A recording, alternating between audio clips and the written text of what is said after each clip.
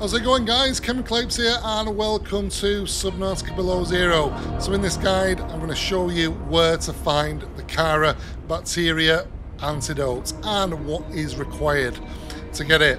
Okay, so we're going to be covering two scenarios. We're going to be covering a trip from the frozen Leviathan and a trip from very near Lipod, and then it covers both points and you'll know exactly where it is.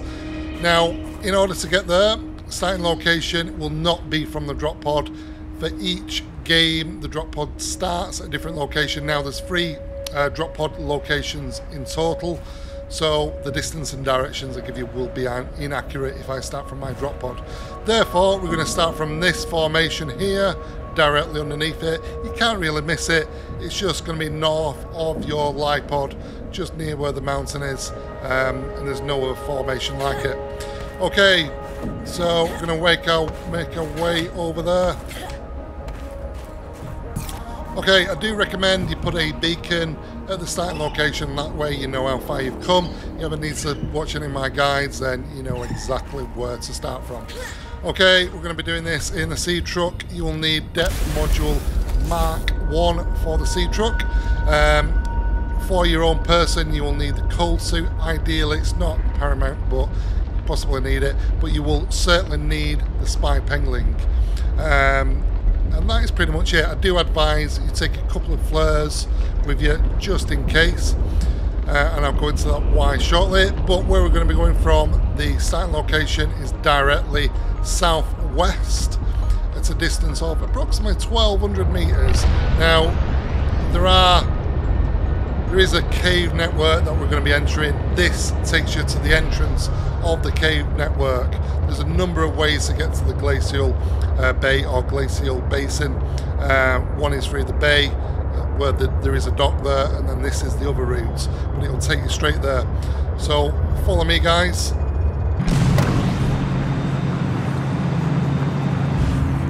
And as I mentioned, keep going southwest directly. There is really nothing to worry about. The only fauna you need to worry about is the Snowstalker, which does around about 25 damage to the person, to the player. So do be careful of that one.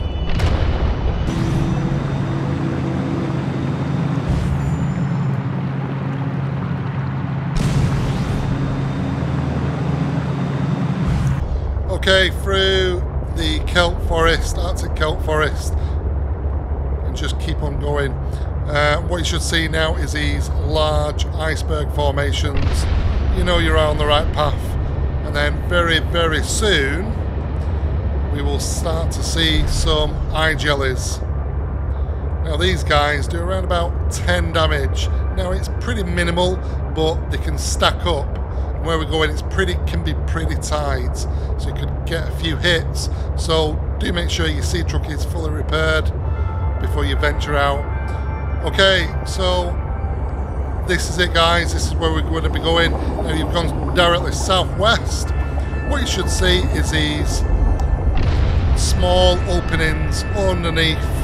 We're just going to go through. Keep on going, avoiding the eye jellies at all costs. And then you're not really going to be going any further down than around about 220, 230 meters. And then you're going to start working your way up. Okay, now there's a number of turns. Just keep on going up. You'll see left turns keep coming up all the time, and even right turns. Just keep going to the top, and then always do a left.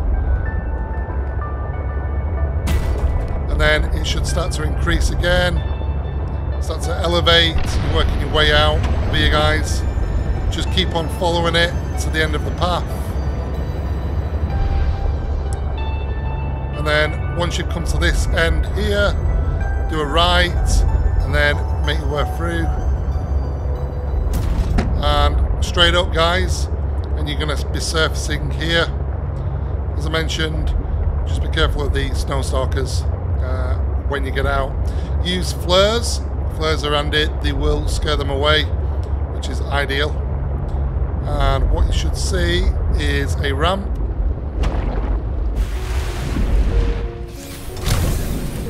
Get out of here. And just so we can see it properly, I'm going to turn fog and weather off. Okay, so now what you're looking for, you see this skeletal structure here. What you're going to be doing is you're going to be going just underneath that. There's this little spy pangolin cave here. Okay, at this point you're going to deploy spy pangolin and take him through. Just be really careful with this. It can get a little bit tricky sometimes. Last thing you want to do is fall off. And there it is, guys, the antidote. Sam must have stashed this here. That's it, guys. So I'm going to now take you from the frozen Leviathan, and we're going to make our way from that point.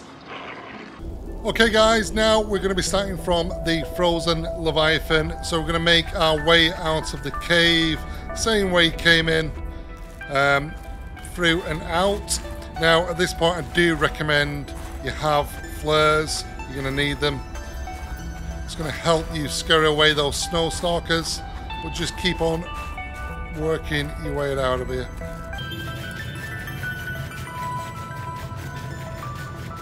Okay, so once you've exited the cave, what you want to be doing then is turn right, so you're facing south. You'll see the little tech over there. Just aim for that direction. I'm going to get the flare just in case. And then what you're going to be doing is effectively following this river, frozen river.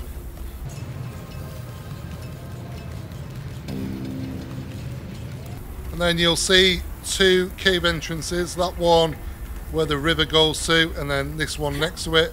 You go to this one next to it, go in there and go between southeast and south, just make your way through it.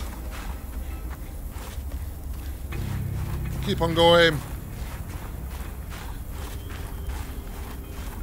And you've come out now, and what you're looking for is skeletal remains there. You're going to head to that direction. And here, you've got the spy pangolin cave, where you'll send your spy pangolin. So that's it, guys. I've covered 2 waypoints, 1 from the frozen Leviathan and 2 from the ocean near the drop pod, which should give you a good indication on where it is. But that's it. Hope you liked the video. Remember, subscribe, like and comment. Ciao for now. Bye bye.